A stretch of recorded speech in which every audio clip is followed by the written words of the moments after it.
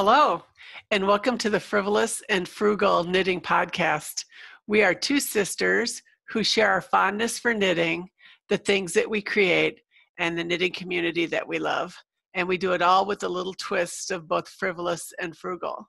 So I am Frivolous Dawn, also known as Princess Tinkalot, and I am number 4th in our family's birth order. I don't know why, but that tickled me. And I am Frugal Miss Penny. I am the oldest of the 8 siblings. We just have a hearty welcome back to our returning viewers. Thanks so much for making us part of your podcast viewing time. And for those of you who are first-time viewers, we would like to give you a heartfelt thank you for setting aside time to give us a try. We always hope that at the end of each episode, you'll take a couple of nuggets away that you can use in your own knitting. So having said that, Dawn, let's have everyone grab their knitting, your favorite note-taking device, and obviously a sense of humor, because it's episode 22. Take it away, Dawn. As I'm tinking, would not be just appropriate for this. Yes, so I guess we always start with what's around our neck. This is a shawl I knit in March of 18, according to Ravelry. And surprise, surprise, it's another Melanie Berg. This is for the love of spiders. And it is really soft. It is Cascade silk. Cascade heritage silk in the Italian plum and gray colorway. It was part of our Mystery Mania. And I think it is based off of Charlotte's Web. She had 512 baby spiders, and there are 512 baby spiders in here. I did not know that. Yeah. And cool. Could you make my eyes this color? I want violet eyes. All right. Hey, yeah. Listen, yeah, if you can make me a size 2. Yeah. Deal. So what's around your shoulders? It's not around your neck today. No, it's just around my shoulders because I'm having a personal summer right now. And this is the Levity shawl, and it is a design by Kelly McClure. I knit it for our son's wedding, just in a delightful silk blend fiber. It's the Auxanometer Fingering weight, and it is by what is her name? I'm going to look at my notes because I can't remember her name. Dizzy Lettuce. I don't know why I couldn't remember Dizzy Lettuce. That kind of fits with Tinks a lot and everything else. But anyway, fun. These were the colors that our daughter-in-law chose, and so that's what I knitted in. And Purl, beautiful. Thank you. Purl is is wearing the Sheboygan shawl that Joanne Kiley designed from Magpie Cottage. And it is in Cascade sock. It's not the silk. So very fun, workhorse, lightweight, wears well. And I wear it quite frequently, actually. It's probably one of my go-to shawls. So that's what she's sporting today. I need to get mine out. That is actually an amazing shawl. I do like it too. I know. Available on Ravelry. I just think Joanne was brilliant when she designed that one. Yeah, pay for a pattern, but definitely either just a $1 or a $2 sign on the frugalometer, because I don't think she's overpriced at all. I think she's very reasonable, as is the fiber. The Levity shawl, I'm going to say gets $4 signs for the fiber.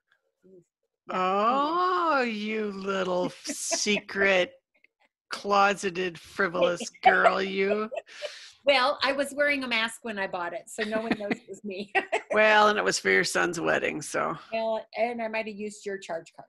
So I don't want work to get out. Right before we signed on, I may or may not have bought some yarn. I know.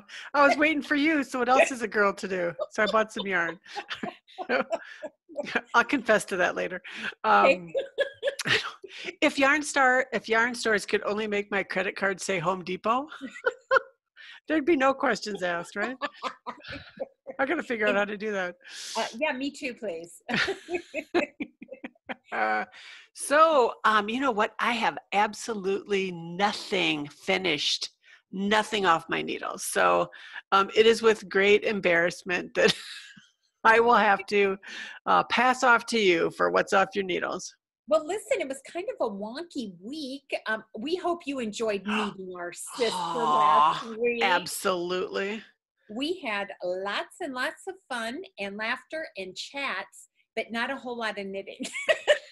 We tried. For me. Yeah, it was. And Dawn, I have to stop right here and humbly ask you to forgive me, okay? Because obviously I cannot be trusted with very important questions, because when you looked at me and asked what grades you were getting on the no notice hospitality check, I gave you a high B+, a strong B+. And that's just not true. Anyone who knows you knows that you give freely, without boundary, without expectation. And quite honestly, I have a report card for you. And on that report card, you have earned an A+++++++++. And I don't know how to show the viewers what it is without printing it out. So next week I'll print it, but I'll just tell you basically what it's for.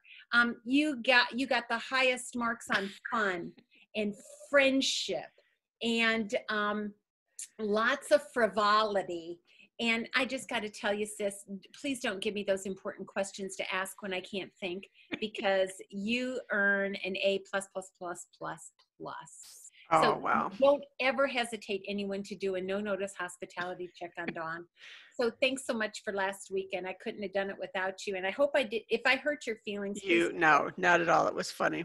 And I would appreciate it next time if you'd take a few dust bunnies home with you. I didn't find any while I was there. But someone did manage to send home some yarn with me. Well, yeah. Knitting from my stash real hard. So thanks, sis. I loved last weekend. Me too. I did get 2 things off my needles. So if you don't mind, this is going to merge right into what have you learned. So as you know, last week during the podcast, I was knitting the Slip and Dot Hat by Alice Humbracht. And it is a pattern, paid for pattern on Ravelry. And I was knitting it and did knit it in Plymouth Encore and Plymouth Encore Colorspun on size 8s. Gave it $1 sign on my frugalometer. Now, if I can just share with you what I learned as I was casting off the crown. Mother never accused me of being the sharp one in the family. I realized I did not follow the pattern. It is an 8-row repeat, and I made it a 4-row repeat. So I decided I would reknit the hat just to show you what happens. So here's the way I knit it. This is the way it was supposed to look. I like both, actually. See the difference? Yep. This is the way it was supposed to look. I don't know. I like both, though. Don't you? Well, yeah, I think I can use both, but I definitely picked the pattern because I liked this. And I wasn't going to tink that back. So I have 2 different sizes as well, just so I could see what it looked like. Yep. And the brims have those slip stitch loops in the front. They do. It's a slip stitch brim, which I had never made before. Wow. Fun. That's cool. Not difficult. Very easy to do. But hence the importance of paying attention to what one is doing while she is knitting with her sisters at the table. Well, you just made a creative change in pattern, so. Well, thank you. I like the way you think because I'm not changing it. I don't blame you. Yeah. Anyway, I guess I say all that to say this. It was no big deal. In the scope of eternity, I realized it wasn't following the pattern, and it was not a big deal. I can give it away. It goes in my gift box, which, by the way, I got that idea from you. I love the idea of having a gift box. So that's where I'm going to put it. Very good. Also, one of our viewers wanted to know what the 45 meant in your 45 hats, 45, designers? 45 designers. Well, I would like to say that it was some profound reason, but it wasn't. That's how many Christmas gifts I have to knit. And so I figured, why not make a totally different gift for everyone on my list this year? And that's what I'm doing. So now I really have 46 hats, 45 designers. I have a repeat. So that's what I'm doing. Next year, I've already decided my theme is going to be knitting scarves and or cowls. So for the gents on my list, I'll probably knit some type of a scarf that they might wear. And then the ladies on my list are all going to get different cowls. So I just do that to help keep me on track, so I don't get distracted by all the pretty things I see in everyone else's queue and in their finished objects, which, by the way, in the Finish, Fix It, or FrogItKAL, I could drop everything I'm doing right now and pick up half of what our viewers are doing. What about you? I go in and I add so many of them to my favorites and start looking in my stash to see what I have. And so, again, amazing that what we have already is so workable. So, Absolutely. yeah, that's been fun. And I believe all packages got mailed out this week for last week's winners. So, oh, well, thank you. And something else really quick. I don't think you should be at all embarrassed by not having anything finished.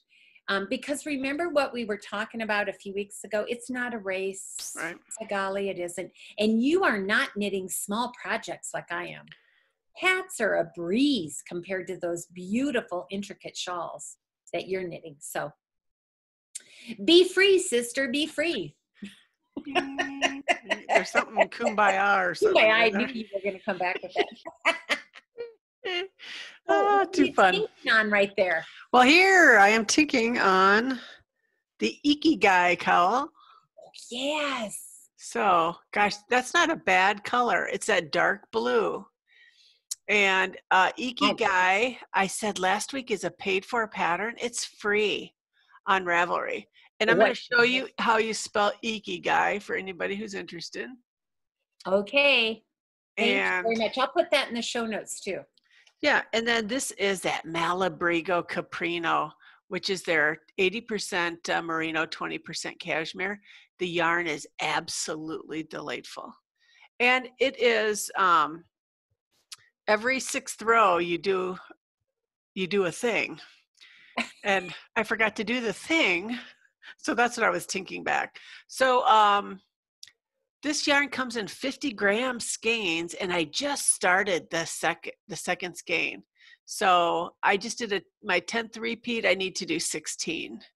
So I'm going to have some extra yarn. I'll see at the time if I can add it in or if it's going to make that cowl too tall. So, and I think according to the picture, this thing is aggressively blocked. So it spreads apart like that in the picture. Oh, look at that. So, yeah, I just think that's a nice little simple rib. So are you going to block that on your pool noodles? Yeah, I'll probably try that. Okay. And see how that goes. Frugalometer, it's going to get up there, probably a 3 or maybe a 4. Yeah, I think Malabrigo on my frugalometer would definitely be a 4. I would have to look at the price at the store. Yeah. So my obliviousness continues. I just put it up on there and okay, sign the little iPad and off I go. But there's something to be said though, Dawn, about buying those yarns every once in a while. Sometimes the project just calls for it. You know what I mean? Yeah, and it was a new yarn, which I enjoy trying. I would definitely do it again for a special project. So I think a cowl may be a great way to use if you have a little special skein of yarn that you've been holding off and don't know what to do with. I think there's so many cool cowl patterns out there. That'd be a great way. Yes, I think that's a great idea. Yeah. Thanks for sharing that. So what else is on your needles? Well, I am working on my Kevin Costner sweater, and I must say I surprised myself because one of our sons was here with his family this weekend, and although he's not the exact size of the son for whom I'm knitting this sweater for, I tried it on him. I felt much better. I was getting pretty concerned about separating for the sleeves. The way this is constructed, I just knit in the round, the bottom part of it. Then I had to separate for the sleeves, and I'm knitting the back. And I didn't want to do that if it was off.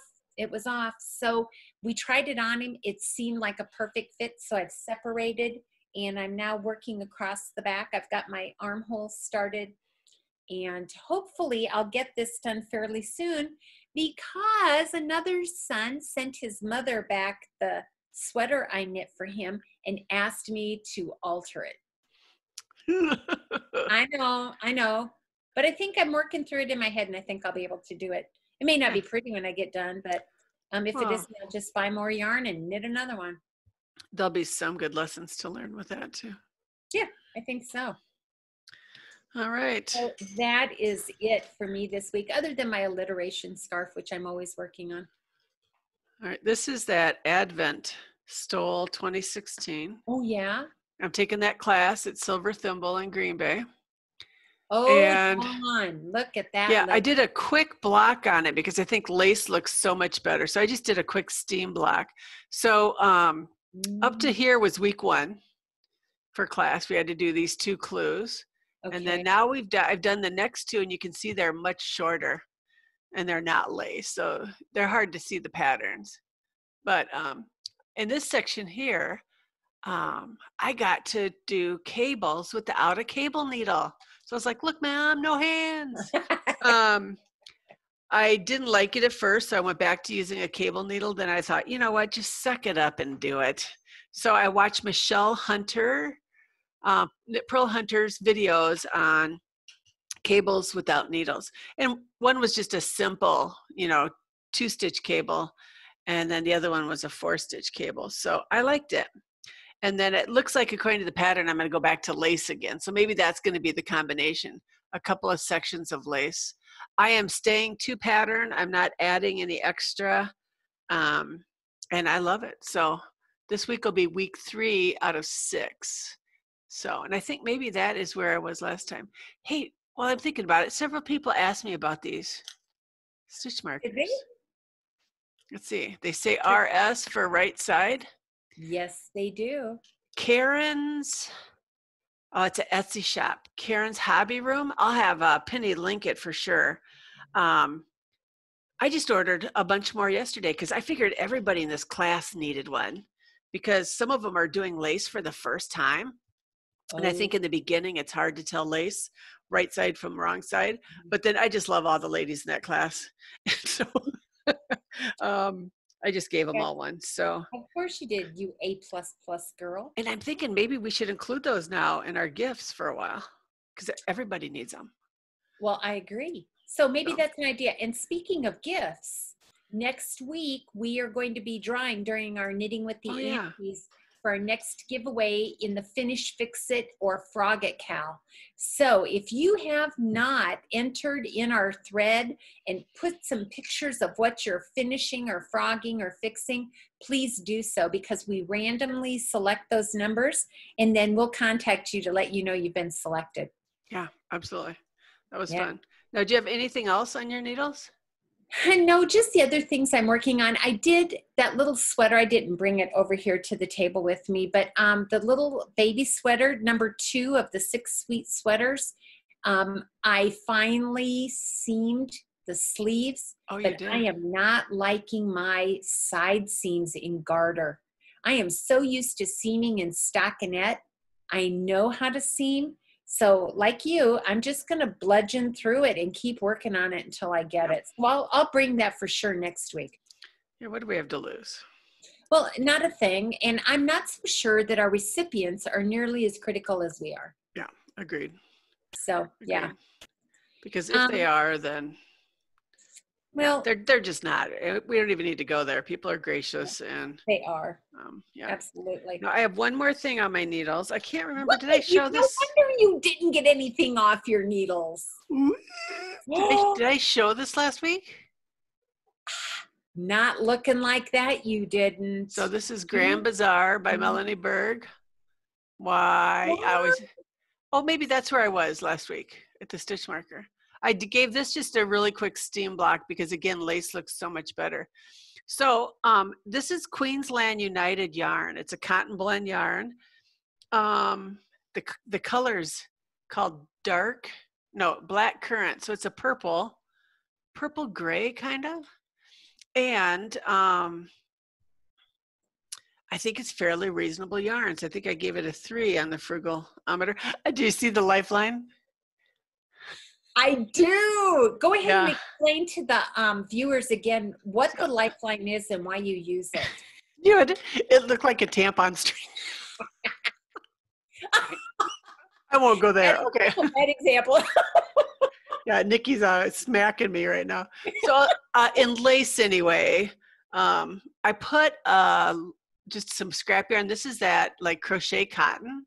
Mm-hmm. Sometimes I use dental floss too. And once I know a row is correct or a repeat is correct, I just run that through the middle of the stitches so that if I make a mistake, I only need to tink back or rip back to that line. So this is, I think it's a 24 row repeat, but it's rest rows on the way back. So you lace across and purl back. Okay, I don't know why this took me so long. I put the lifeline through the purl stitches because it was so much easier than trying to weave it in and out of lace. All right, it only took me like 40 years to figure that one out. But I just am about to finish my first of 5 50-gram balls. So that's going to be huge. And here's a good lesson for me on yarn substitution. So the pattern calls for a fingering weight. Mm-hmm. I forget the exact one she used, but it was basically 100 grams, 400 and some yards. Well, this Queensland yarn says it's DK, and yet it's 250 yards to 50 grams. So double that for 100 gram skein, that's over 500. So to me, that's a light fingering. Yeah, or a lace. Yeah, getting close to lace. So I went ahead and did exactly what the pattern says because it's going to be a shop model for a silver thimble. And it called for a 7, size 7 needle. So I did it. It's supposed to be 14 inches wide. I might even be a little wide here. It was like 22 inches. Crazy. So I just dropped back to a 5. Okay. And I'm liking it much better.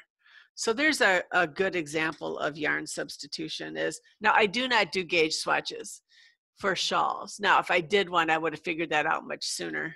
But I'm telling you, it didn't take 5 or 6 rows till you knew that it was not supposed to be a sleeping bag. So, because it was about as wide as a sleeping bag. Yes, I am liking that, and that is going to block out beautifully. So can't wait to see that one done. I'm not so sure that as a lace, I wouldn't like it better in lace weight.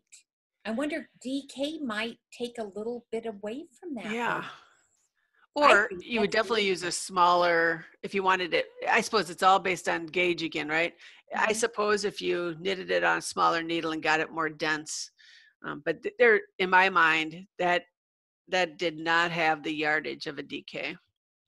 So yeah, so that is what is on my needles. So you are busy. Beautiful projects. Yeah. So I already did kind of what I'm learning. So that was kind of cabling without cable needles. You know what else? I secretly have always wanted to be a cheerleader. I know. What? Don't go there in your head. Not a nice image. So I was thinking, things about you. You know how when you're doing cable, it's like make one left, make one right. I'm thinking there has to be a cheer in there. I don't know what it is, but I was like, go left, go right. I don't know. There has to be some kind of cheer in there. Well, make it up, Dawn. It could be your thing. Well, wasn't there a cheer like it was something like there was something about stand up, sit down, fight. Wasn't there a cheer we used to do? What was that? Stand up, sit down, fight.